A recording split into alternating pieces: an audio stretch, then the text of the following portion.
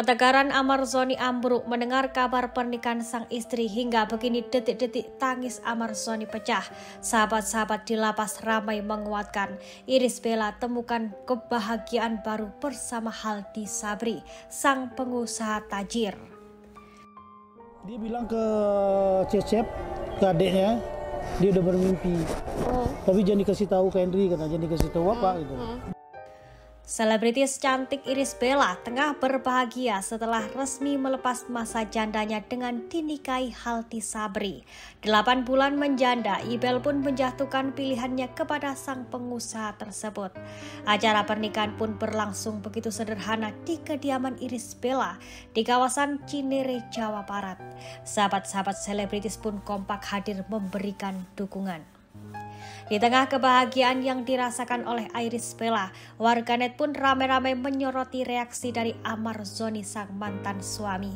Sempat masih berharap kepada Iris Bella, bahkan masih ingin membuktikan bahwa ia masih pantas berada di sisi Ibel.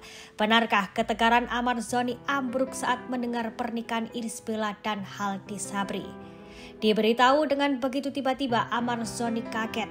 Benarkah tangis Ammar Zoni juga tak terbendung hingga membuat warga lapas ramai menguatkan? Pilu beginilah kesedihan Ammar Zoni yang tampak terisak.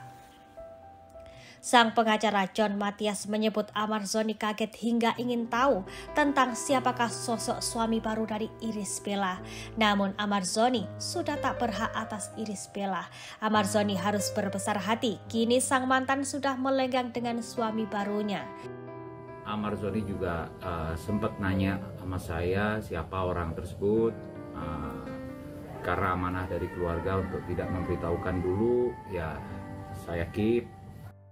Di sisi lain, sebelum menjalani akad nikah kemarin, disebut-sebut Ibel dilamar oleh Haldi Sabri di Tanah Suci Mekah. Diketahui sebelum pernikahan, Iris Bella dan keluarga umroh bersama. Dalam sebuah unggahan, tampak Ibel berfoto dengan sang kekasih.